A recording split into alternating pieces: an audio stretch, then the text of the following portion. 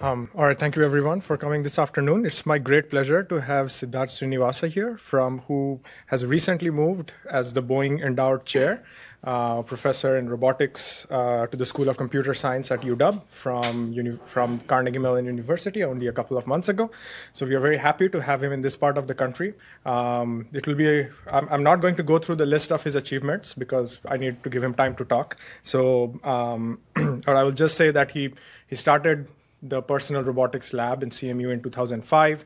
He has been very actively pursuing rehabilitation robotics, assistive robotics, HRI, as well as foundational principles of planning, POMDP, search, and as well as building end-to-end systems like the CHIMP and the NSF, and leading the NSF Colt Center at CMU. So I'll just let Sid talk from that. Thank you. Hello, everyone. I'm Sid. Thank you for inviting me here. So this is since there's there's enough people for there to be a cozy discussion. Please interrupt me anytime and ask questions. So I, as Dave was saying, I recently moved from Carnegie Mellon University. I was there for 18 years, and moved 2.5 months ago. So we're here. And so please come by and visit our lab at the University of Washington. I feel very lonely there. I don't know anybody, so it would be nice to have friends over. I work on robotic manipulation, getting robots to pick stuff up and put them back down. Turns out that's a hard problem, at least for me and for some other people. So this gives me a lot of job security.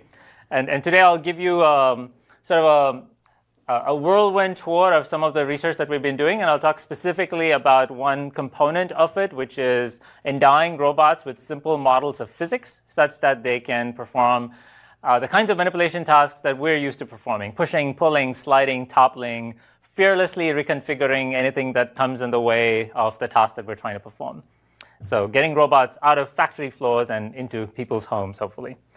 So I want to acknowledge my fantastic lab. One of my students, Gilwu, is here.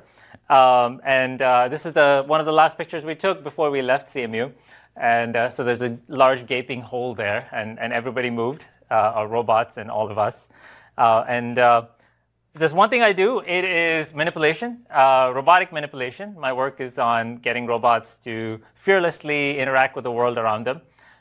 My focus personally is on physics-based and model-based manipulation, and also in trying to get robots to do things that are sort of superhuman as well as not familiar for robots to do. So robots are really, really good at factory floors. They build cars way better than we can. But if you look at our homes, then they're filled with clutter and uncertainty, at least my home is. And so what we're trying to do is endow robots with simple models of physics such that they can actually work effectively in our home environments. So here's a video of my robot in action. This is Herb. This is actually a commercial that we shot for Oreo. They called us 2 weeks before this video was shot and said, can you get your robot, to separate the cookie from the cream? Apparently a very, very hard and important problem in this country. And so we said, OK, we'll do this completely autonomously. Sure, we'll go ahead and do that. And so we built control motion planning algorithms to actually pull the Oreo apart. If any of you have used the WAM arms before, you know how hard it is to actually pull it out with the fingernails. These are sort of wobbly arms that are very, very hard to control. And we did this all fully autonomously. And this is certainly not a robot that we had ever built to separate the cookie from the cream of an Oreo. If I would build a way better robot to do this, way less expensive robot. But it turned out that the Oreo was one of the most delicate and smallest objects that we had ever manipulated. And we had never, like I said, never thought that we would ever get to manipulate such an object. So it was somewhat of a testament to the algorithms that we had developed for motion planning, for control, for learning, for AI, that we could actually scale up to this kind of system. Sort of truth in advertising, this only works fully about 3 out of 10 times. So the Oreo problem is still wide open in case Microsoft is interested in funding me to solve this problem. And the failures are delicious, really delicious. So it's a great problem to work on. So going back to a little bit of why I started working on this, this is a very very influential, sort of evocative figure. This is when Deep Blue beat Gary Kasparov.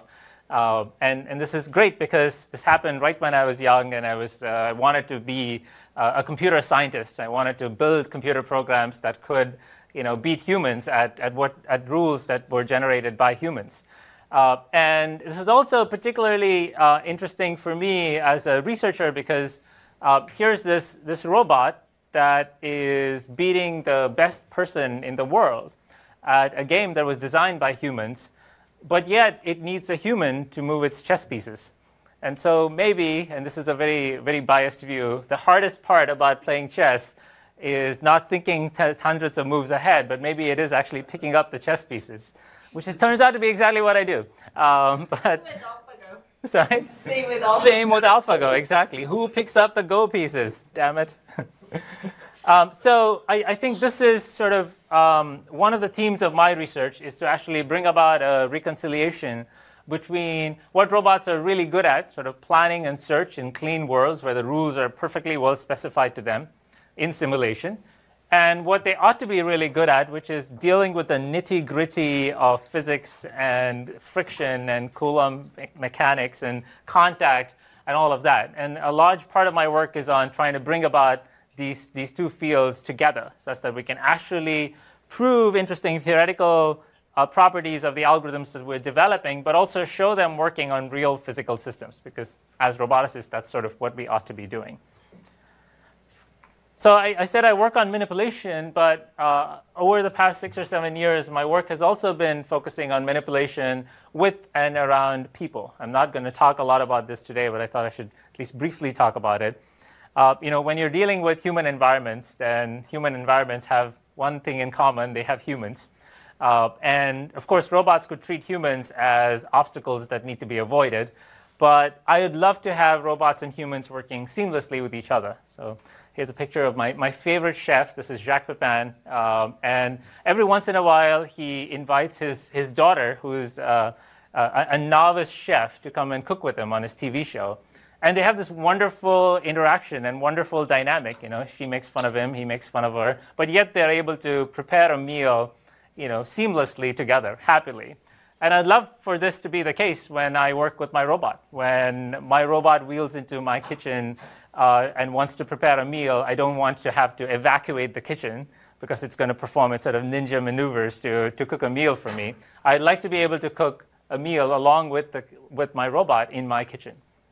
So there, just like we're trying to resolve sort of search with real physical manipulation, my work has focused on trying to formalize some of the wonderful qualitative aspects of human-robot interaction in terms of trust or adaptation or seamlessness in terms of optimal control, treating humans as stochastic optimal controllers that have some latent state that they're noisily optimizing, and trying to endow robots with the ability to learn this latent state, for example, via partially observable Markov decision processes, and to actually manipulate this latent state such that the robot can both understand what you want and manipulate you into working together and working seamlessly.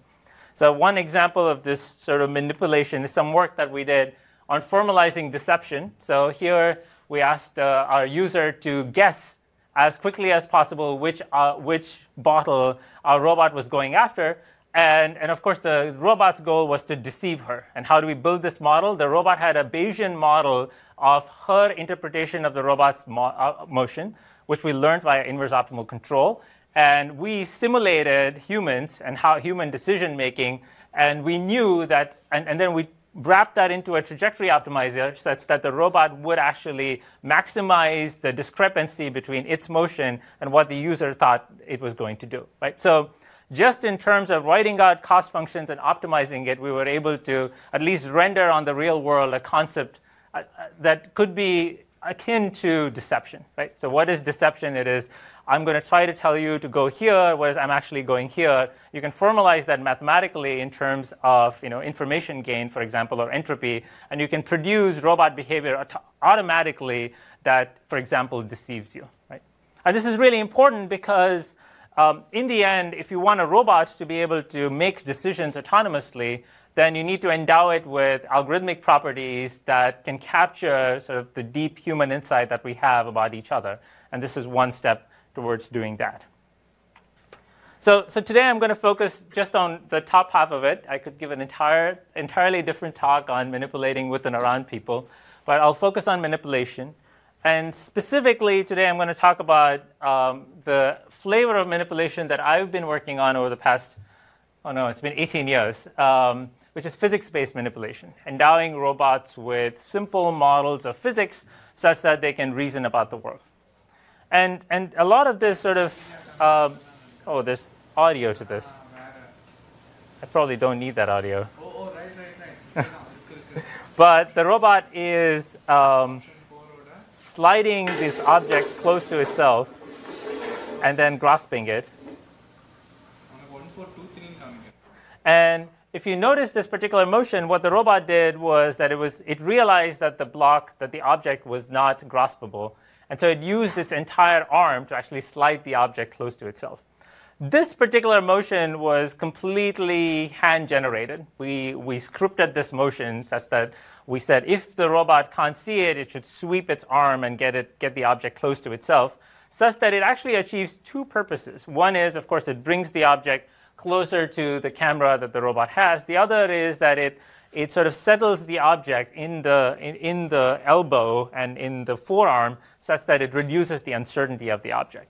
And we realized that we were performing these sort of information gathering, non-prehensile actions over and over again in a lot of our demonstrations. You do this all the time. You enter a room that is completely dark. You're trying to find a light switch.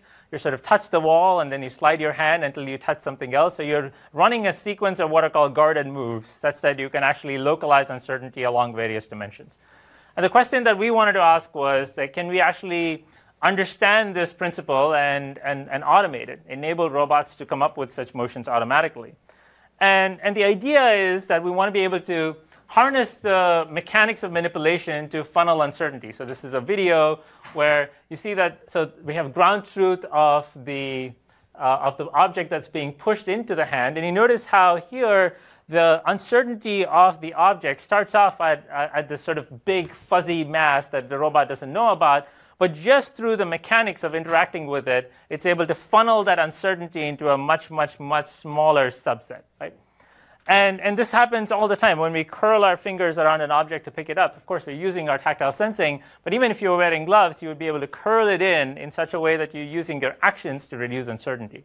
And this principle is actually very powerful. And if you want to know yes, question. Yes, please ask questions. What is the prior knowledge that it has? I will tell you all about this in the next 2.5 slides. But if you don't know at that point, you can ask me again. Yeah. What was I saying? Yes, reducing uncertainty, right? So if you wanted to reduce the uncertainty of this bottle, of this hipster Zico coconut water, then you could use tons of cameras and localize it. Or you could perform an action, which is putting it on the table. And if you knew the height of the table, then you know that the object is at a particular pose. So actions are as powerful at reducing uncertainty as our observations, right? So to answer your question, how much should the robot know, right? What should it know about the world such that it can actually make these decisions? We actually wanted to endow our robot with a very, very simple model of physics. So the one thing you could do is push it through Bullet or some other black box physics engine and simulate hundreds of thousands of these rollouts and try to see what the posterior belief would be. But instead, we decided that we'll try to come up with an analytical, simple model that we could actually roll out in order 1. Right? And so this is actually a model quite popular in physics called quasi-static pushing. Quasi-static pushing is one of my favorite models. It actually works quite well for most things on tables. It says that the object that you're pushing stops moving as soon as you stop pushing it. So I'm going to push this object, and if it stops moving as soon as I stop pushing it, then it actually falls within the quasi-static regime. Several objects in your world, you can play it in front of you, will satisfy this quasi-static phenomenon. Several others won't. For example, if you have a ball that you're pushing, it's going to keep rolling as soon as you stop pushing it. So the universe of explainable worlds, explainable interactions with quasi-static pushing is a decent set, but it's not the universal set, which makes sense, right? Because this is an order 1 rollout. you can't explain all of physics in order 1. So real physics is far more complicated. The nice thing about quasi-static pushing is exactly what I said. You have an analytical forward function that you can use.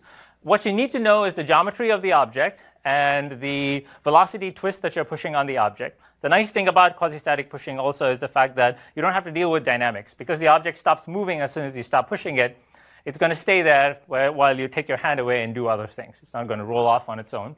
And you can actually come up with fairly conservative estimates of pressure distributions and object friction coefficients and all of these things that are maddeningly hard to compute, right? So with very, very conservative estimates, you can actually do pretty well. Once you're endowed with these estimates, or in some of our later work, you can learn these. So you can actually do system ID on some of these physics parameters as you're interacting with them. This is actually very natural to us too, right? Because as we start interacting with objects, we suddenly realize that some of them are heavier or lighter or stickier or sort of slide more than other objects, right? And so our system does exactly that. Now, once you have this physics model, which is an assumption that we're making about the universe, and you can either estimate or you can learn these physics parameters, you can actually compute analytical capture regions. So these capture regions are, for example, for this two-dimensional little bottle, every place that I can place the bottle such that after I enact a push, the object is going to curl into my hand and be graspable, right? So it has this like funny sort of arrowhead kind of shape, right? Now you can actually, and this can be computed analytically for a hand-object pair. So it can be computed order 1 for any shape of the hand, right? Really, really quickly. Think of this capture region as a net. It's a net that you can throw on top of the object such that no matter where the object is in that net, you're guaranteed to capture it, right? If you're trying to deal with it in beliefs, imagine that the object has some belief, and you're integrating that belief within this capture region, and you're computing the mass of that belief in that region, and you say that has to be greater than some value that you want. So you can look at it either probabilistically or worst case, right? Now, the cool thing here is that you can create these capture regions in SE2. This is x, y, and theta. This is a box that actually moves in x and y, but also spins. And this is the SE2 capture region of that. So as you're interacting with it, the object is spinning in this region, and you can guarantee that it's going to be in your hand, right? And you can also compute these analytically as you change the shape of the object. So looking at our net analogy again, sort of your vision system tells you that the object is here. You have some prior model which tells you that really when my vision system tells me that the object is here, it's actually this sort of fog of uncertainty that it's spewing out about where the object might actually be, right? And what you're trying to do is to find the smallest net that you can throw on top of this uncertainty region such that it captures the uncertainty of the object. And once you have that, you can enact this open loop maneuver. Think of it as an open loop policy that you're enacting that is guaranteed to push the object into your hand, right? And since you can do this order 1 with the quasi-static pushing assumption, you can actually just run this on robots. So this is a perception system here that's actually in the palm of the hand, and the robot is actually enacting these pushing maneuvers to actually both align the object as well as get it to a state where it can grasp it. So here's a case where it actually pushed it to the edge of the table because it knew that at that particular pose it would be able to grasp it, right? So question, yes? You said you want the smallest net. Why is that? Why do you think? Well, I guess you might have a risk of not, like if you're going too broad, but I still... So that's a good question. Protect yourself. So imagine I have 3 objects on the table, and I need to pick up this object. If I broaden my net really widely, I may not only pick up this object, but I may also pick up this other guy, right? So a net is exactly, if you're a fisherman and you just want to catch fish, you should just toss the net, a large net entirely on the table. But if you're trying to target one particular object, right? You are trying to deal with producing a net that's as large as possible to capture the object while not accidentally capturing something else, right? because these object-object interactions, as you broaden your net, the object-object interaction might actually cause one of the objects to like push out of it. This is actually, I'll talk about the limitation of my work. This is actually a limitation that I'll address in 2 slides. There's a picture of my robot with a knife. I don't know why, but there it is. Yes. So that was nice, but this was something that we were really proud of. This sound again, which makes me nervous. So this is if any of you know about the DARPA ARM program, this is the infamous lug nut from the DARPA ARM program that no one was able to pick up. DARPA gave us several millions of dollars such that we would change a tire of a vehicle. Little did they realize that the robot that they gave us, the WAM arm, could not actually pick up the lug nuts that we had to use. Of course, that was like an incidental detail for DARPA. And it turned out that we had enacted a whole bunch of like handcrafted strategies to try and pick up this damn lug nut, and we had failed. And so we tossed this problem to our algorithm. It said, figure out the pre-shape of the hand such that you would actually be able to pick up the lug nut given some uncertainty of it.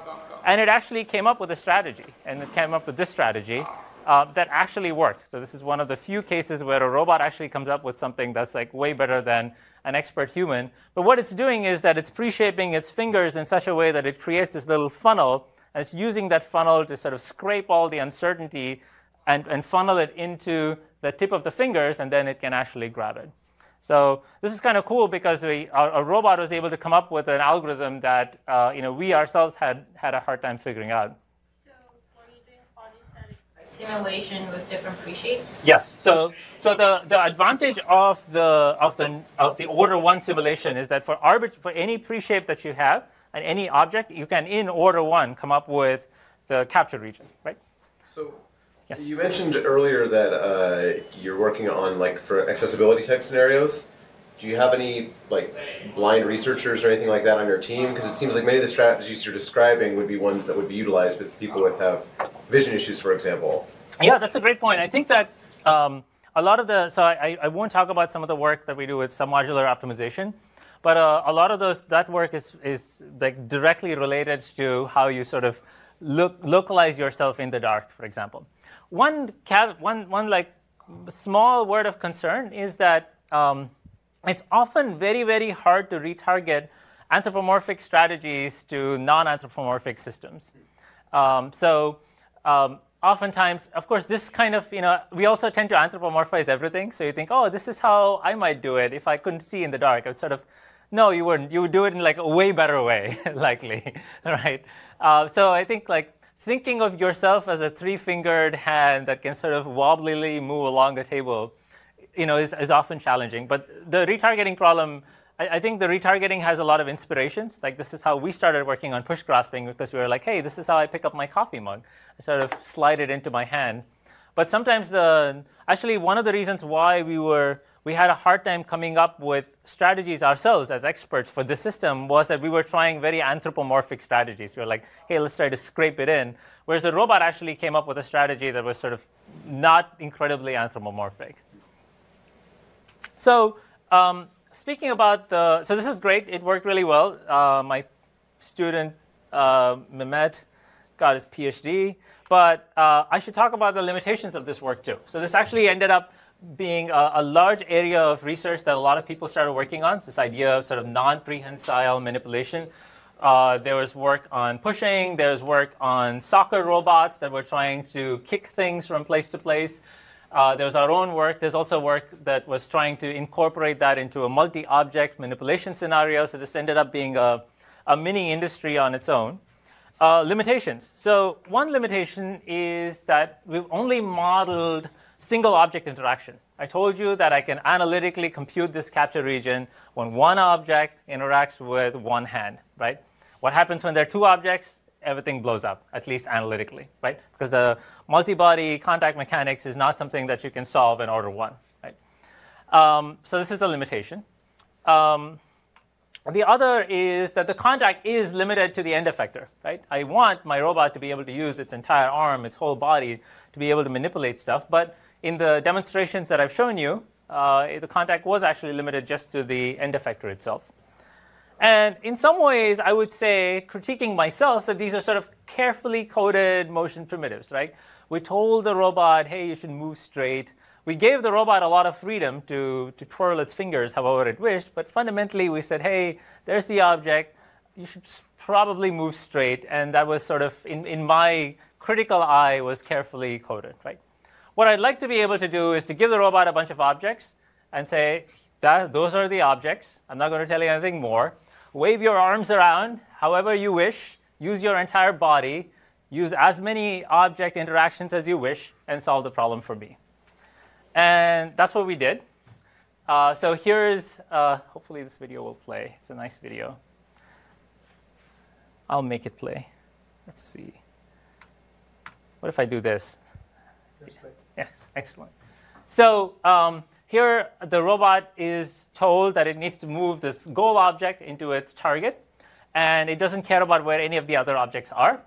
And that's it. And so the robot, for example, here decides that it's going to cradle the object in its sort of forearm and push it along the way while simultaneously pushing all of these other objects out of the way. So you see that there's multi-object contact happening, there's whole arm manipulation happening. And the robot is sort of figuring it out all by itself, right?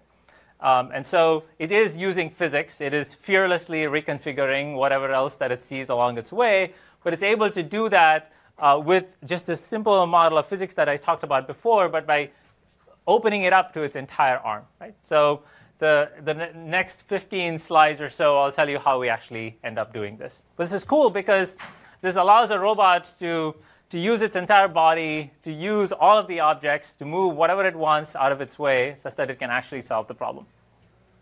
So let me formalize this a little bit more. So we call this problem the rearrangement planning problem. And in the rearrangement planning problem, you have a robot. It's the thing that moves stuff. You have a bunch of obstacles. These are immovable things that you can't touch, like walls or tables. And you have a bunch of movable objects. These are objects that the robot can move, right? They're not going to move on their own, but the robot can potentially move them. And your goal is to push an object into a goal region. So you want to push this green block into the goal region. So notice that the goal can be underspecified, which means that you care about the green object being in that region, but you don't care about where any of the other stuff is, right? So that's a feature that you can potentially exploit. Or it could be fully specified. You could say, I want this object here, this other object here. It's whatever you wish, right? So we work with this cross-product state space, which is the cross-product. Yes, question? In your problem statement, do you know the objects, or is the robot familiar with the objects? Yes, in this particular version of the statement, I'll relax that several slides down. You know the geometry of the objects. So you're playing the same game that you played before. You know the geometry of the objects, and you know the starting pose of the objects, right? So you're given the state of the world. You're trying to solve the sort of reinforcement learning problem of like actually pushing them to their destinations. You also know you assume that you know some quasi-static mechanics. Okay. We'll relax all those assumptions soon.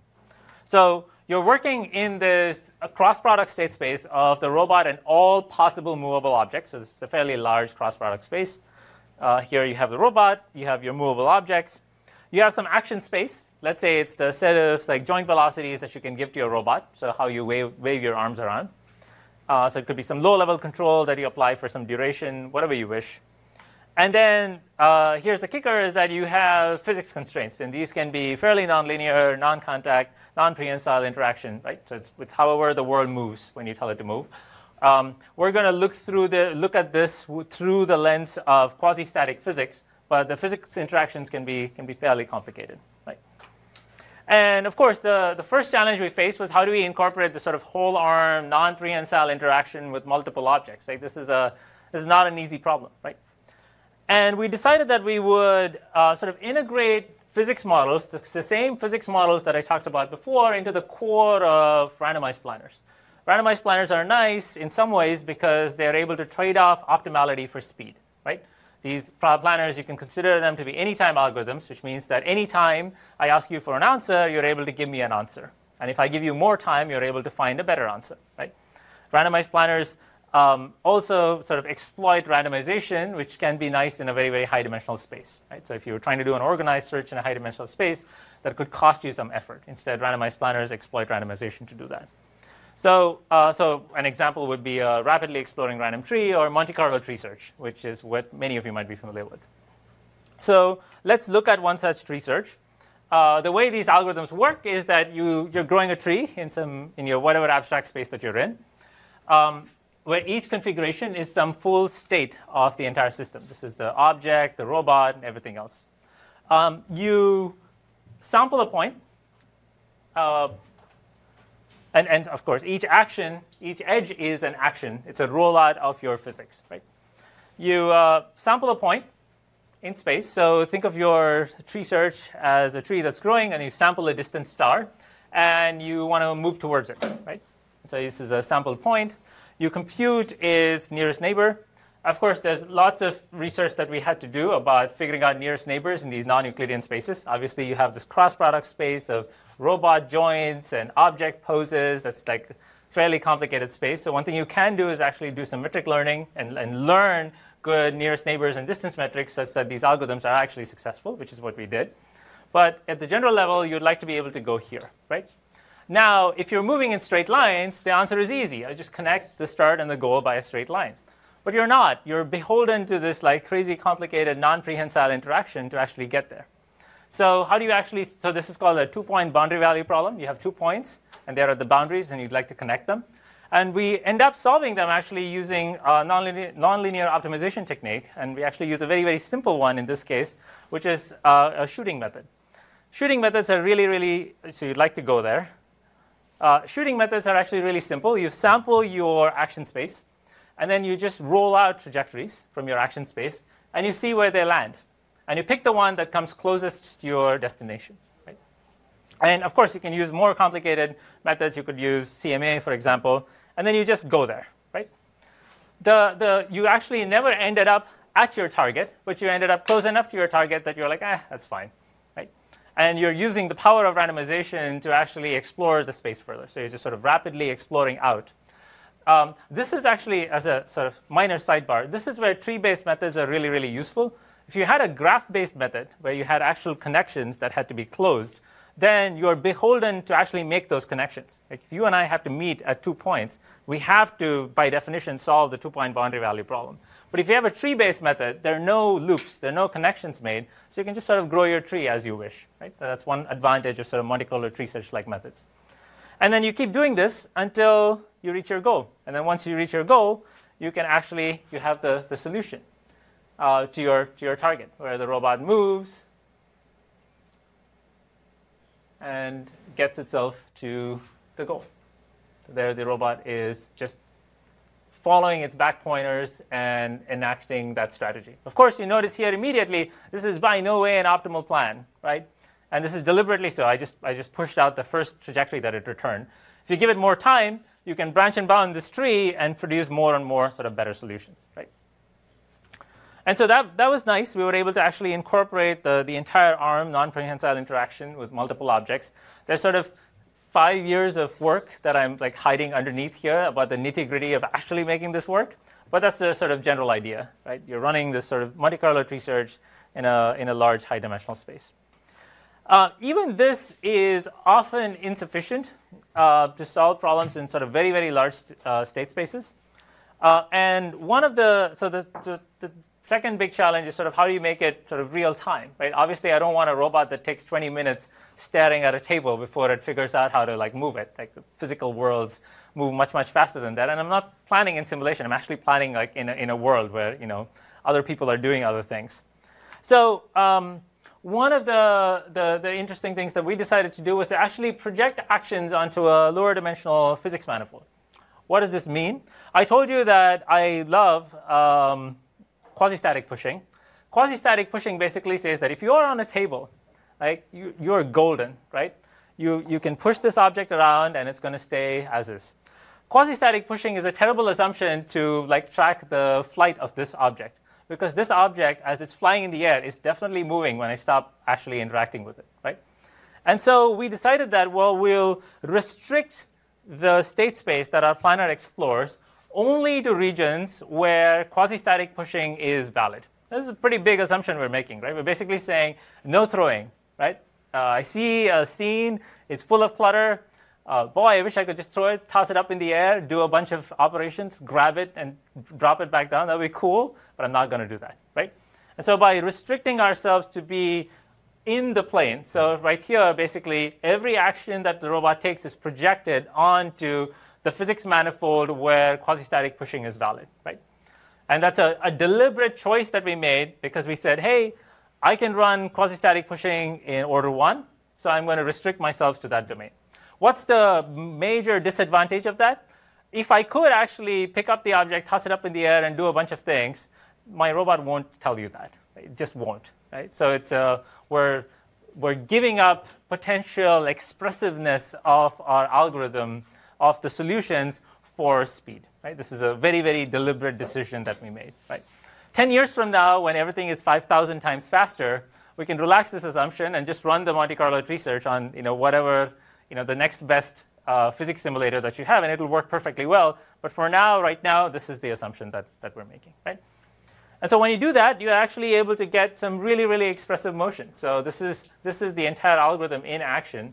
It's able to reason about the interactions between various objects, various parts of its body, and various aspects, while still maintaining the quasi-static assumption. Notice here that every interaction that it has with the object, it's trying to interact with it in such a way that it doesn't sort of topple it or push it in a way that breaks the quasi-static assumption. So it's able to enact that. And so this is kind of nice because I can play several videos of it. This is another video that we shot right before some Amazon executives came with Amazon boxes. And one of the nice things about quasi-static pushing is that it allows you to move things that you can't pick up. Like if you have an object that's really, really large that you can't pick up, you can actually push it or move it or pull it or slide it out of the way such that you can actually interact with it. So we took this idea one step further. So this is the Mars rover, and this is the K-10 rover. And we collaborated with NASA, who came to us and said that they were interested in getting the Mars rover to push rocks or terrain or reconfigure terrain on Mars.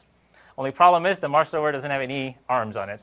It's very high payload, and they want to be able to push stuff. And we said, well, we could try using our algorithm and see how it would do in such a setting. So we created a setting. This is at NASA, where we endowed our robot with a quasi-static pushing model. And here's the robot actually pushing boxes around using its body. So this is the exact same algorithm that ran with the manipulator arm. And of course, as humans, we tend to anthropomorphize this all the time. We're like, hey, it sort of got this object into its little like hand-like appendage and pushed it. But the robot doesn't know anything like that, right? It just has the raw geometry of the object, and it's using that raw geometry to interact with it. Right? So this is kind of cool because again, we never intended our algorithm to be used for this purpose, and we were able to sort of get it working pretty fast. Question? Yes. So the field looks a lot smoother than Mars, and I wonder. But that's not Mars. Yes. And I wonder if your algorithms account for the structure of the surface that it's on as well. That's a great question. Yeah, I think that. So even here, right? Let me play this video again. This field, even though this is kind of smooth, is not as smooth as the table, right? The table is sort of, you can really bound the coefficient of friction of the interaction between the table and any coffee mug that you have. And so the way we were actually able to run this algorithm was using something that I'll show in the next slide. One of the things that we do is very similar to domain randomization. So essentially, you assume that you have a range of physics that you need to be robust to, because you don't assume that there's just one friction coefficient. You assume that there's sort of a range of friction coefficients, and you produce policies, open-loop policies that are robust to them. That said, your question is totally valid. If there were rocks everywhere, then that's actually not quasi-static, right? So it would be like saying if I put a pile of objects on this table and started pushing things around, that is like definitionally not quasi-static. Our algorithm would produce a quasi-static solution, but it's just not going to work, right? It's not going to be physically realistic, right? Because it's sort of, we can only be as expressive as our algorithm is able to produce, right? Our algorithm will actually say, if I throw this up in the air, our algorithm will say it's going to like be frozen in space, which is absolutely not valid. Right? Yeah. So talking about actually your point, which is that I talked about this sort of beautiful worlds where all the coefficients of friction and everything pose is known, but really what the world looks like is this, right? You don't exactly know the pose of your object. You don't exactly know the coefficient of friction between the object and the table, and you'd like to sort of, as much system ID as you do, you're still going to have some model of some amount of uncertainty, which you can potentially model. And so you can ask a very similar question, which is how can you push the object to the goal region with high probability? So instead of having a deterministic problem, you turn it into a belief space problem, right? So one of the things that we did was actually come up with a definition of path divergence. So path divergence essentially asks the question, if I start as a tight ball and I enact a particular action, how tight is my ball going to be at the end of that action? Is it going to break up into two balls? Is it going to turn into a slightly fatter ball? Obviously, if it stayed as a tight ball, then that particular path is fairly robust, has low divergence, right? So here's an example of actually 6 different trajectories of the same robot action overlaid on top of each other. And you can see how this particular action is not very, very robust at all to uncertainty. It actually broke the object into 2 clusters, essentially, right? And our algorithm we were able to show, and this algorithm is based on some nonlinear control theory, that such an action would have high divergence. Obviously, we were able to do this even without enacting this action. That's the game you're trying to play, is trying to predict whether a particular action will have high or low divergence. Here's another action. Come on, action. Oh, there you go. That has low divergence. And so we were able to predict that this action has low divergence, and it actually does, right? So one of the nice things about this prediction metric is that before you enact an action, before you expensively roll it out and enact it, you can actually come up with an estimate of its divergence. You don't even have to run rollouts. So the trivial way to do this would be in simulation to run a bunch of rollouts, collect data, and look at for example, the variance of the data. We're able to do that using just an order 1 analysis of the initial conditions of the system. So when you have systems with sort of low and high divergence, you can actually come up with an algorithm, for example, that says, in my old Monte Carlo tree search, I am going to not have actions that increase my divergence. I'm only going to produce actions that decrease my divergence. While this works pretty well, this is sort of overly conservative sometimes, right? So sometimes you need to break things before you can sort of unbreak them. So if you track the pose of this particular object, the divergence is actually increasing, right? You're actually increasing the places that you don't know where this plate is as you push the object, but you don't care as long as it's not in the exact places that you want it to be in. And our path divergence algorithm would not be able to produce such actions, right? Because it's sort of overly conservative. So it turns out that you can actually formulate this as an unobservable Monte Carlo planning problem, and you can actually solve it fairly efficiently.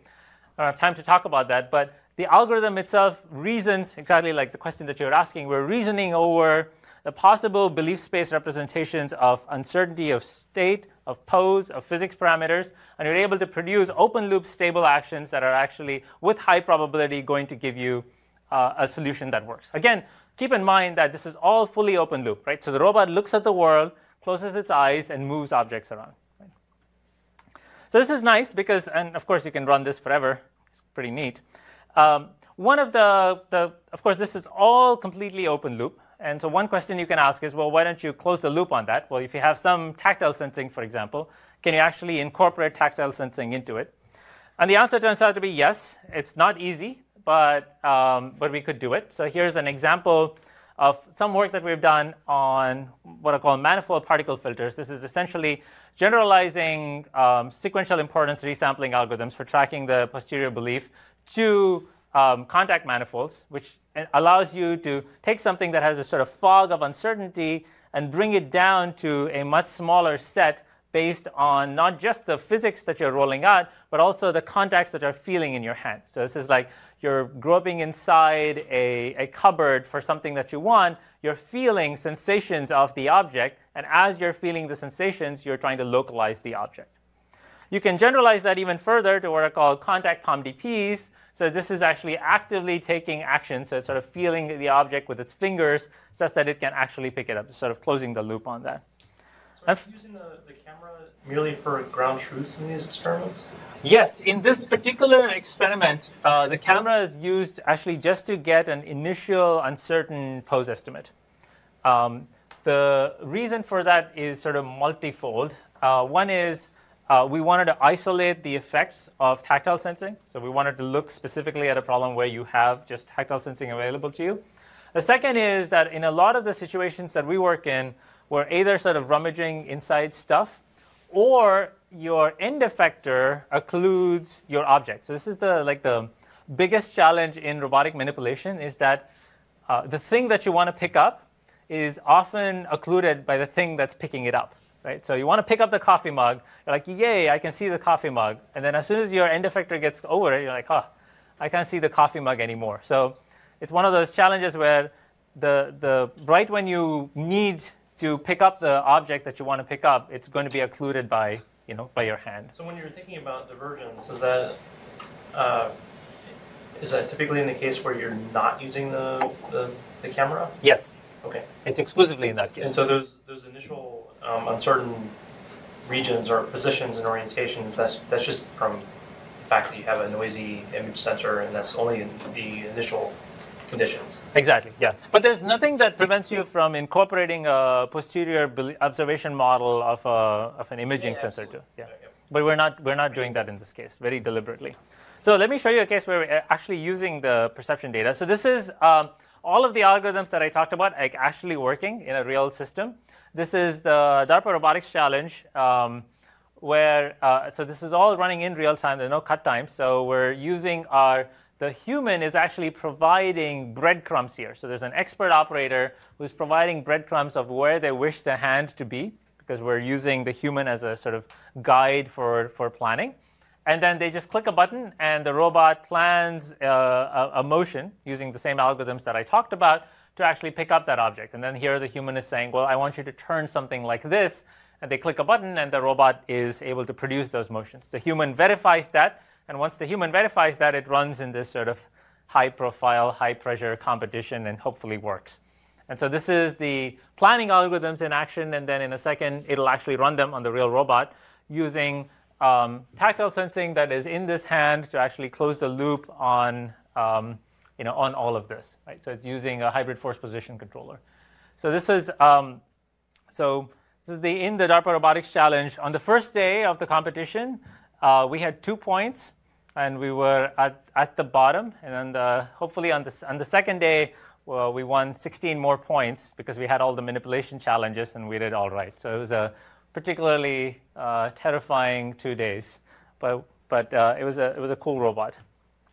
So I want to talk a little bit about manipulating with and around people. I promised you that I'll tell you a little bit about it. So that's the sort of wrap up of the previous section. I'll spend about 3 or 4 slides on this.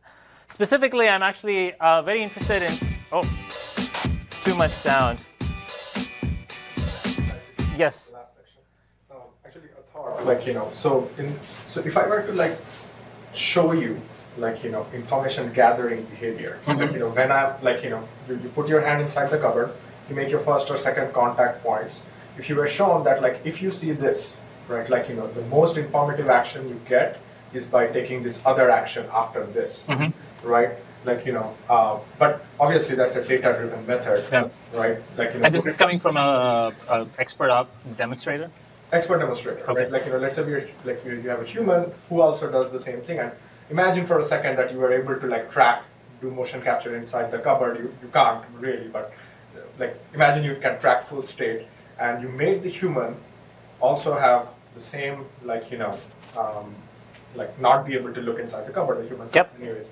So and basically the same and be able to touch only with the fingers and whatnot and hunt for information, Mm-hmm. right? And assuming that the human is much better because the human is bringing very rich physics models and all of neuroscience and evolution is very good at hunting, Mm-hmm. right? So do you think that value of hunting, showing how to hunt, can be useful in maintaining how to expand the tree? That's a great question. So essentially, if I have some prior idea of information gathering actions, can I actually incorporate that into my into my PalmDP, into my Monte Carlo tree search? Yeah, I think the answer is yes. I think that actually it's interesting because these information gathering actions are often the hardest to find, right? If you run like a QMDP, hindsight optimization, they often give up on information gathering actions for solving the problem. They say that I'm just going to forget about information gathering actions because they're really, really hard to compute. I wonder, so the sort of naive, hacky way I would say would be to say, well, you employ your information gathering action and then reduce your uncertainty to something manageable, at which time you bring it to within the pre-image of an open loop action that you can enact. Right? So you say, I'm going to take all these information gathering actions. Oh, now I can just push the object into my hand. Right. But whether there's a formal way to actually sort of get that kind of behavior, that would be interesting. Right. So because like with Sanjeevan's work, one of the things we noticed was the same thing as you're noticing with QMDP kind of thing, is we couldn't get to solve the problems where that there's this like the canonical PalmDP problem. Go flick on the light bulb and then just go to the goal because now you can see everything. Right, the QMDP would never do that. We'll never do that because it has full state during simulation, so it just goes for the goal, right? So which is kind of a hard thing to show, right? To incorporate. Right? So yeah, I think one of the interesting bits about humans is how good we are at these information-seeking actions, sort of intuitively. Right. In many ways, I think we tend to. So PalmDP, right, will optimally trade off exploration versus exploitation. Right? It'll be like, I'm just going to learn just enough about this room such that I can pick up the coffee mug. Whereas here's my wild generalization of humans. I think that we as humans do this in two stages. We reduce uncertainty until we can see what's going on, and then we just plan to the target, right? So I think we sort of almost stage it as, let me know everything. I can't see the lights. Let me go turn on some lights, figure out where I am, and then let me solve the problem, which may be inefficient in a Bayesian sense, but I think is just allows us to better resolve our planning horizon, right? And I think that's a very interesting modality to use. What if you likewise decompose it into two different problems where you highly reward information gathering regardless of the actual task that you're doing? You waste a little bit of your effort in doing that, such that. But I think that the question is can that behavior emerge out of the cost structure? Can you construct a problem such that this sort of information gathering just emerges out of just the mechanics of solving the PalmDP? And yeah, I think it's interesting, and I think it's also. If you get the right cost, then the expert knowledge can definitely help in guiding the search, right? Right. I mean, in some sense, it's like a cost function shaping problem, but it turns out to be very hard. We thought hard, at least for 2 months, we thought greatly about it, and we didn't find a very easy way of incorporating both data-driven PalmDP solution and the fact that you should show information gathering. Right. That's very interesting. I think also, so one more statement about that, and then I'll continue. So you can formalize info gain, right? So you can look at it purely from an information gathering point of view, right? You can say, I want to maximize the information I'm gaining about the system. I have a set of actions that I can perform. You can potentially prove that parts of it might be submodular, but that again is purely info gain, right? It has no concept of reward, right? Any of these information gathering algorithms are just trying to reduce information. Right? Yeah, you're rewarding information, exactly. So I guess there may be some switch that you can turn, or maybe some trade-off between these purely info gathering actions versus sort of reward biasing actions. That's kind of an interesting idea. I guess you're saying that if you structure the problem that way, I should think more about it. My limitation is that I don't know how to do that. Without just sort of deliberately saying that there's two stages, stage A, reduce uncertainty, stage B, exploit. One last question though. If you have these expert actions, can you use that to shape your cost and reward such that that is your information gathering? Yes, we can. But the problem is, how do you get the expert to do information gathering as a natural part of solving a PalmDP, right? Because the the cost function usually says like you get rewards for reaching the goal, right, or solving the task, right? And it's hard to incorporate, to suffer a cost to gather information. It's also like tied to the sparse rewards problem, right? Like, you know. Yeah, I think it's a good. Yeah, we should talk about this more. Yeah. You gotta do it while looking good. Sorry. Do it while looking good. Solve the problem. That's part of your objective function. Do it while looking good. All right, I'm going to move on. So caregiving systems. Essentially, I've been working with this company, Canova, that builds robot arms that are mounted on powered wheelchairs. Some of you, I think you have some of these arms here. I actually work very closely with Canova. I'm helping them design their next generation robot arms.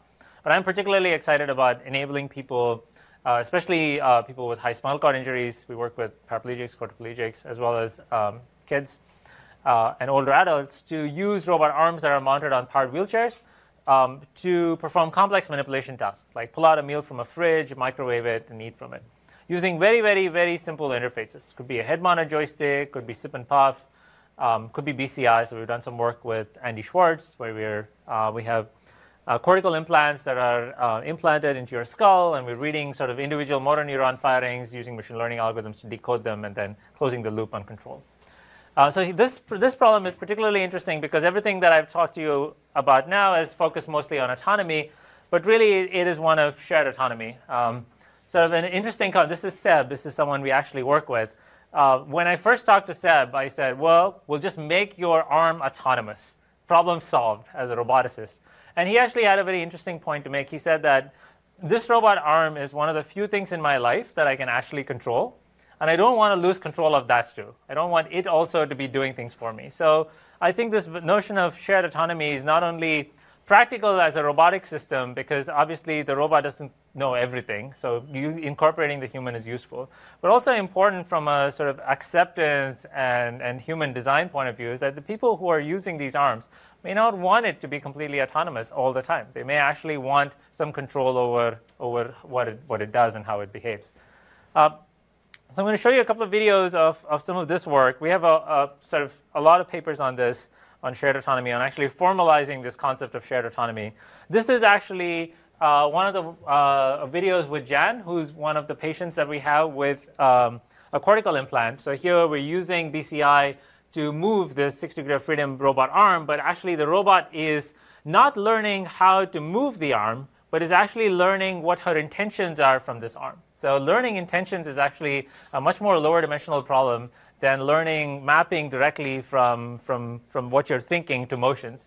And if you can actually learn intentions, then the robot can map those intentions to actual action. So what we're running is we have a Bayesian framework of how the human's motor neurons are firing with respect to the goals that they want. We're updating the posterior belief of what their targets might be based on this framework, and we're using that posterior belief to actually control the robot. So the robot has a belief over what you might want to do, and it's acting in such a way that it maximizes under expectation your posterior belief.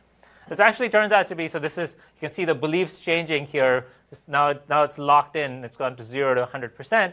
And this actually is a kind of a key insight of our work, is just the idea that instead of directly trying to map what you're thinking to your control actions, which is actually a really hard problem, like it's maddeningly hard. If you map it to what your intentions are, which is a really, really low dimensional space, you can actually make headway on this problem, right? Of course, this crucially requires an intelligent robot, right? It requires a robot that's not just a puppet, and you're just learning the strings that control the puppet.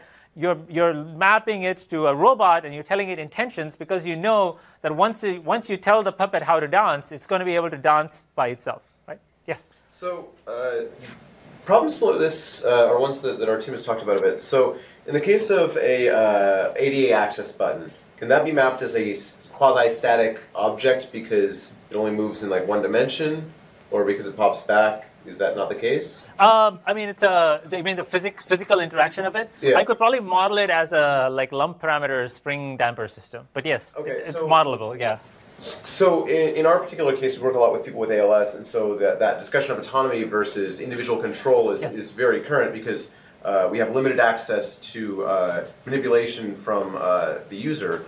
So the idea of like mounting a Canova arm on a wheelchair and being able to say, have the arm semi-autonomously push the ADA access button, how far away is the quasi-static solving system that you have from doing that, and what kind of additional stuff beyond the robotic arm? Do I have to have LiDAR on the wheelchair to do that? Do I have to have, Kinects or other, Orbex sensors?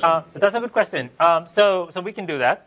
We've actually done this with Canova. Actually, Seb has ALS. Well, the patient that we work with. Sure. He's also a former Canova employee. So in some ways he's an expert user, and even he was happy with the semi-autonomy that we provided.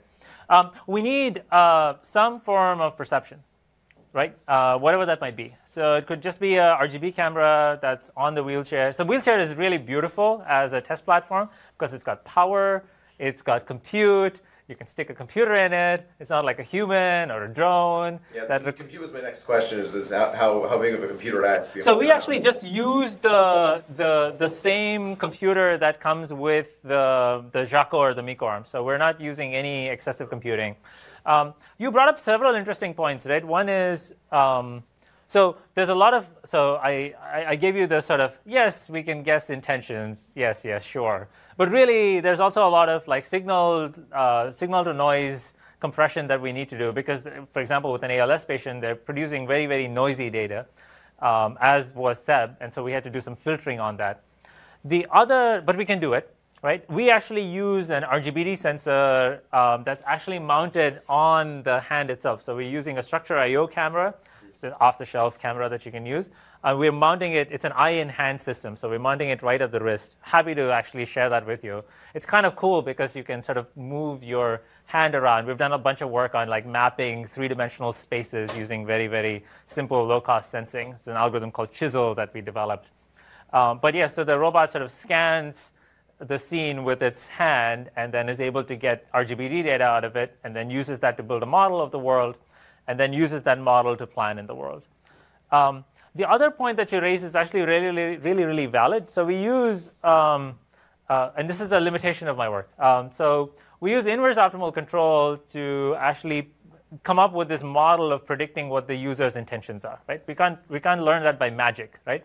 So the way we do that is that we get an able-bodied user to come and be like, hey, pick up the coffee mug. Now pick up this coffee mug here. Pick up this other coffee mug here. And we get lots of data of people reaching to pick up stuff, either with this arm or with their own hands. And then we use that to build a model of how humans reach. We invert the model to guess their intentions. There's a dramatic flaw in my algorithm, which is that when I show this to my grandmother, or if you show this to a patient with ALS, and you ask them, hey, just move this robot to pick up that coffee mug, they're going to produce something that is incredibly shaky and unreliable, right? And so you kind of learn off of that. It's like what you want them to show is not how they're doing it now, but how they want to do it, right? What you want is how they want to do it, not how they're doing it, right? And that is like a maddeningly hard problem, right? Because if they knew how to do it, well, they would just do it. So what you need to do is to actually keep the controller in the loop while you're learning their intentions. That creates, marginalizing that control is like a non-trivial machine learning problem. Like that creates a confound, right? So, because you don't know whether they're moving because that's how they want to move it or because that's how the controller is telling them to move it. So in these situations where you're physically manipulating objects, though, there's a lot of uncertainty and this sort of stuff. But in the case of a simple button, where it's actually, government regulated to behave in a certain way, it seems like there's a number of constraints which would allow... that's true. Although there may be uncertainty in its pose. Right. So that's what I was asking about the camera system, right? So what would be sufficient, sensings to be able to say, like, they're all going to look roughly like this, they're all going to have this sort of lettering. So what do we need in order to be able to figure out the pose such that we can, have a system like this do path planning to be able to, execute the final action, right? Yeah, so a system like this needs two things. One is it needs a rough model of what the world looks like so that it doesn't bump into stuff. That doesn't have to be a beautiful, accurate model. It could be just a blocks world kind of rough model. And then it needs to know with somewhat greater precision where the thing is that it needs to pick up or it needs to press, right? Because that is actually important to get to. The rough model is okay because it just needs to avoid stuff. The precise model is important because it needs to pick up stuff. And so it needs, I think with an RGBD camera in the wrist, we've been able to perform actions like this. And you can do that autonomously. You can do that with shared autonomy. Knowing that you press the button or not is actually fairly non-trivial, right? Like if you can half press a button, you can 3/4 press a button, but like to know that you've satisfiably pressed the button completely requires some hybrid force position control, or it could just be the operator says, no, dummy, you didn't press the button. So the robot can go and press harder, right? But that requires some engineering. We've worked on a lot of DARPA-like programs where they've asked us to press buttons of various kinds. And that's actually not an easy problem. Knowing when you've actually pressed a button is non-trivial. Or press the drill, actually. We had a problem, in the RMS problem, we had to pick up the drill and turn it on. And it's like, boy, if you don't have like hearing, it's really hard to tell whether you've turned the drill on or not. The way you would do that is actually to start drilling and see if there was like something happened. And you're like, oh, I didn't turn it on. That was the problem. So yeah, it's you'd be surprised by the kinds of things that are hard when you have a robot. Like knowing when you've turned on a drill is actually pretty hard for a robot to figure out. Cool. So related, this is a problem that I've been working on lately, which is feeding. Yes, question. One question on the previous slide. So you mentioned about reversing the model to get intentions and getting the user to demonstrate how they would have done it if they're fully able. But since they cannot, it's a hard problem. Is it feasible to have them train the robot in a virtual world? That's a good question. Possibly. I mean, that raises questions of like embodiment versus like non-embodiment. I think the biggest challenge is that even in a virtual world, they're going to have a hard time moving it the way they want it to, right? Because unless you come up with some sort of very simplified controls for that. I think more in terms of like, if you're building systems for them that allow them control through abilities that they still have remaining, then maybe you can exploit the same abilities that they still have remaining to build a software interface for them that allows them to train the robot in that virtual environment. And that's like a way more interesting thing than I was saying. Yes, absolutely. Yeah, that's a great idea. Huh. I've never actually worked with virtual worlds since I have real robots hanging around in my lab. But yeah, I think that's a really good point. I mean, I think part of this is also like structuring the training methodology. Right? Like the algorithm is pretty robust, but like figuring out how to train is not easy. But feeding, yes. So this has been one of the newer problems I've been interested in quite a bit for two reasons. One is every patient that we've talked to had said that, I'd love to have a robot that could actually, enable me to eat a proper meal, right? Instead of being fed or eating sort of pre-cut meals. And so I would like to develop a system where you can just put food in front of a robot, spaghetti, chicken, whatever you want, and it can twirl the spaghetti, or it can cut the chicken, or it can, pick up the sushi, do whatever it wants. From a technical point of view, this is actually a really fascinating problem because this is a deformable object manipulation problem. All the while now, I've told you that I love building models, and I like models, and I build simple models, but it's going to be really, really hard to build a model of how spaghetti moves when you twirl a fork in it, right? So I think it really is going to compel us to think not just about model-based methods, but also model-free methods. This is sort of a proof of concept here. The robot is autonomously feeding. That's my PhD student, Laura. We have a RGBD sensor that's looking at the scene from the top, and it's using a very, very simple classification algorithm to find grasp targets. This is like just a vanilla demonstration. This algorithm has a very interesting flaw in that it really prefers picking broccoli over chicken. And so if you notice, all she's doing is eating broccoli, which gets pretty tiring after you eat like the first 10 pieces of broccoli.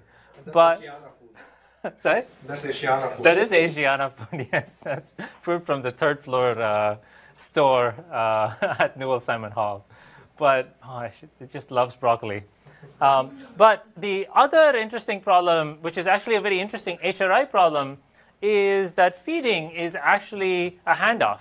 It's a handoff from the fork to your mouth, right? And actually thinking about the timing of this is really important, right? If you have a robot that just picks up and feeds you all the time, this is a little bit like, the Charlie Chaplin movie, Modern Times, where he's just desperately trying to not eat, whereas the robot is just constantly feeding him food over and over again, right? There's this rhythm to feeding that is actually really, really important to understand. We eat when our mouth is not full, when we're not talking, all of those things, right? And I'd like a robot to be able to be like a caregiver. So I have 2 young kids, and I feed them often. And there's a rhythm to feeding. You go and you just hold the fork threateningly in front of them with the broccoli in it. And then at some point, you shove it into their mouths. And some points you don't. So I think that when you watch caregivers feeding someone, it's not just this mechanical task of every 10 seconds bringing some food to someone's mouth. There's actually a wonderful rhythm to it. This rhythm is actually quite exacerbated when you're eating socially. So this is actually a social dining study that we conducted where we're using face trackers to actually track people's faces as they're eating. So social dining is particularly interesting because how you eat depends not just on sort of when you want to eat, but also on your interaction. So we're tracking sound, we're tracking people's faces, we're tracking people's expressions to try and understand the dynamics of social dining, right? This is really, really interesting data because if I'm eating with you and I want you to not eat, as soon as you start bringing your sandwich to your mouth, if I just look at you, you're going to put the sandwich back down. So you can try this the next time you eat with someone. It's really awesome. So there's this really wonderful rhythm to show social dining that I'd like to be able to learn, and I'd like a robot to be able to be a part of. So a lot of interesting math in feeding, both in terms of sort of picking up stuff and also in social dining. So to enable this, we built the world's most expensive fork.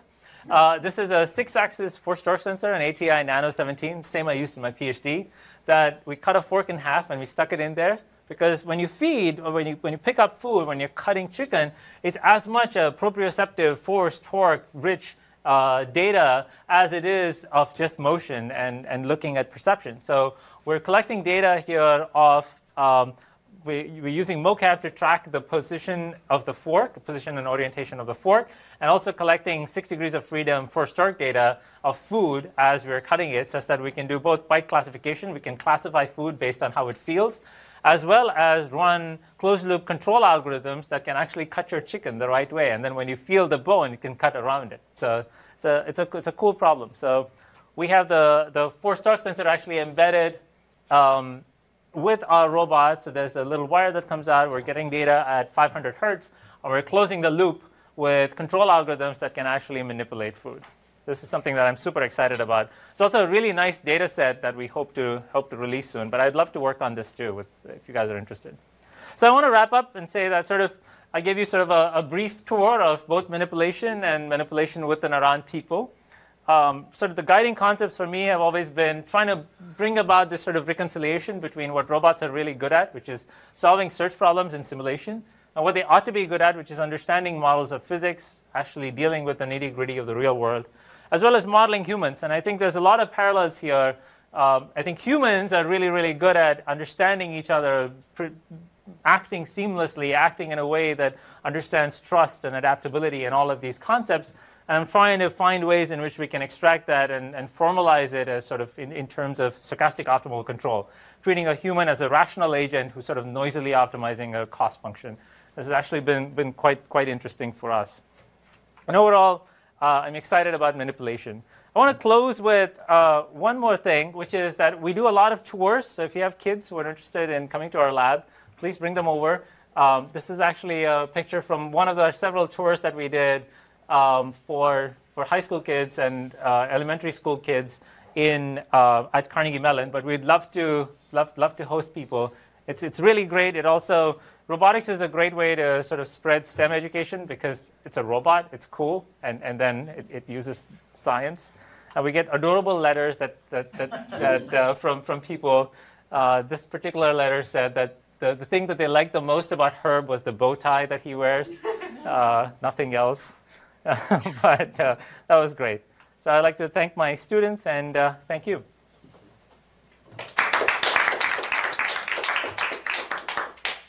We have time for questions? Yeah, we have the room till 3. So. Questions, comments? Feeding, is that a good thing? Yes. Can you share, if you're doing anything else with your ALS user, what are the other areas you're working with? Like, is it just exclusive with this, or? So we're looking mostly at enabling them to pick up stuff. In that particular regime, one of the other aspects we're looking at is planning with visibility constraints. So it turns out if you're planning with a robot and you're controlling it to actually pick up something, and if the robot occludes you, we, as sort of able-bodied adults, just do this. Right? We just sort of look around. But imagine someone who actually can't do that. Right? That's actually a very hard constraint for them to actually deal with the fact that there's limited visibility for their motion. So we're actually planning motions in such a way that are actually knowledgeable about sort of human visibility constraints and requirements. So our group started off, our group's called Enable. We started off our life as a group to help, to basically build technologies for people with ALS. And the first one we did was an eye gaze controlled wheelchair. Oh, I was going to say, I've just started looking at eye gaze. Yeah, so that's why I'm asking the ADA access button is because we can move people around the building, but we can't get through an ADA door, for example. So the idea of throwing an arm to be able to push the button to allow you to we can totally do that. I mean, especially, so I have a Pupil Labs eye tracker that I just got. And that has both two inward pointing cameras and one outward pointing camera that sees the world. You just got, right? Yes, yeah, we just got that. Oh, cool. So we're working a lot with Toby, and we integrate. Oh, Toby also. Okay, that's the more expensive one. No, actually, Toby's the head-mounted one is more expensive. Okay. Yeah.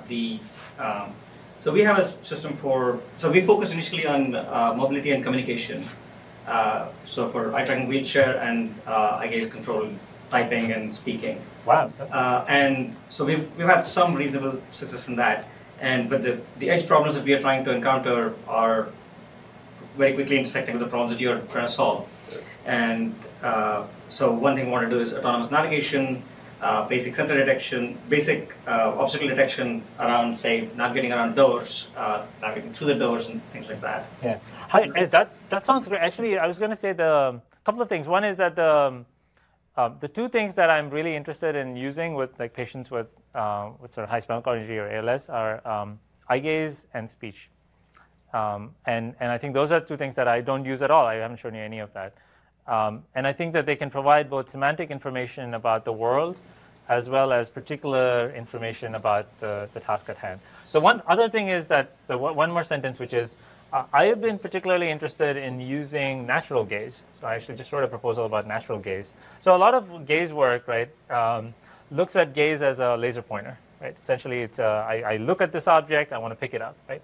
But natural gaze, like the way we look at each other, we interact with each other, has so much more information, right? There's smooth pursuits, there's saccades that we do, and there's fixation points, and all of that tells us rich data, not just about the world that we're looking at, the things that we consider important, but also other distractors, like how much trust we have in our system. When you stare at your robot as it's moving something, tells you a lot about how confident you are about this robot, right? And so we're trying to use natural gaze, and that sort of gets suppressed if you force the users to use gaze as a laser pointer, right? And so one hypothesis we have is that, like, if you allow a natural gaze, of course, it's much harder to model what they're actually looking at, but perhaps we can extract more latent state from human interaction. So for the control arm on the wheelchair, have you had to do any modification to the wheelchair itself? No, it turns out, so the answer is yes and no. So Kinova takes care of all of that. So we actually have a base that it could be just an off-the-shelf wheelchair base. The arm comes with an API that talks both to your computer as well as to the standard sort of Bluetooth controller that's on any powered wheelchair, right? And so a representative from Kinova will show up at your doorstep and fix the arm on the base for you, right-handed, left-handed, how high you want it to be, and they will integrate it with the base. And they have over 250 real users in Canada and in Europe, so they'll do this for every single person. So one of the things that would be interesting as a point of collaboration would be to have eye gaze plus a robotic arm. That would, we could build some interesting interfaces to have the shared autonomy that you're talking about. Yeah, the interesting thing about that is that what we found with eye gaze, and especially eye gaze control for the wheelchair, is that direct manipulation for some interfaces makes sense, but oftentimes you need a higher level concept because direct manipulation, we both tried the Kinova joystick manually, and it's just it's impossible terrible. to do manipulations, and so and it's got all those buttons that you need. So the Canova joystick is a study in poor. Oh my, am I being recorded? Okay, it's a study in interesting design. It's got this joystick, and you can move it X and Y, but you can also twist it, which you have to be like a ninja to twist it. And it has two tiny buttons on top that you need to press. And those buttons cycle through like 4 choose 2 modes that are given by 2 LEDs. And so it's like you have to, like, if light 1 is on and light 3 is on, then it means something. If light 1 is on and light 4 is on, it means something else. And it's just the most like maddening interface in the universe. I mean, it does a lot, but it's clearly designed. Just go through them until Yeah, exactly. What I end up doing is I press a mode, I move, oh, that wasn't it. And I press something, oh, that wasn't it. And I just cycle through all of them until, oh, that's what I wanted to do. So how did you choose feeding? Because so for the patients that we deal with, by the time they're in a wheelchair, if you're diaphragmatic or vulvar onset, you have a very difficult time eating, and you're still, by that point, you're really close to having a feeding tube. And even for limb onset, by the time you're in a wheelchair, it's not that much time before you can no longer feed yourself chewable food. So we work with patients with high spinal cord injuries. So I think that the larger population that we work with is through the Rehab Institute of Chicago is high spinal cord injuries. So there, your feeding is not affected as much. Yeah, that's fair. Okay. I've also recently been talking to stroke survivors who are also an interesting domain to you. So difference between stroke survivors, high spinal cord is very interesting. Right? So high spinal cord injury, you get injured and that's it, right? You're pretty much fixed, right, in terms of your capabilities. Stroke survivors, 2 things are different. One is, of course, cognitively they're slightly affected, right? Whereas high spinal cord injury, you're not as much. But it's a moving target. They actually get better, right? You get better. So there's a concept not just of assistance, but also of rehabilitation that you can build in, which I think, again, is like super fascinating to me. Like building mathematical models of rehabilitation is also really interesting. Like when do you know when to let the person do it themselves versus assist them in doing a task? Like what is the sort of long-term reward that you have in mind? And so that's something that I'm really interested in targeting too. So in terms of for patients with neck injuries and spinal cord injuries, have you explored speech as a form of control? Yes and no. So they actually they have their own several speech interfaces on their own. The challenges with speech are if it's a closed world, then speech works reasonably well. Your Siri or Echo or whatever else, it actually works pretty well. The challenge is in like coming up with like structuring the world, right? Like if you have an open world and the robot and the human says like go to the left of this and open the door and do all of these things, that becomes very, very hard to translate. So being able to translate from natural language to semantics requires the robot to actually understand semantics. Like if the human says, go around the chair, the robot says, I don't know what a chair is. Like I don't know where my chair is, right? So I think in these sort of closed world dialogue-based settings of like, what's the weather like today? That's very easy to understand and interpret. But semantic understanding of worlds puts greater burden on the robot to understand semantics. Of course, you can put April tags, QR codes in parts of your world such that the robot knows that it's in the kitchen. You can have pre-built models. You can engineer things in a way that do certain things. The one thing that I think would be very, very useful speech modality is stop. If you say stop, the robot should stop. And that's something that's fairly universal, I guess, in what the robot can do. But I think it's an interesting question. Work though, where we put objects in a confusing situation, like there are 2 objects that are same shape but in a slightly next to each other, and how people would describe that to this other person to disambiguate between these.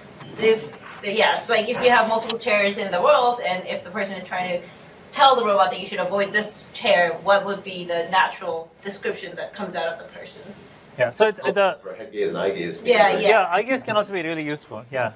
I think the one thing, we've run a couple of studies where we discovered that like humans are, if you give them open worlds to describe, the descriptions are maddeningly rich.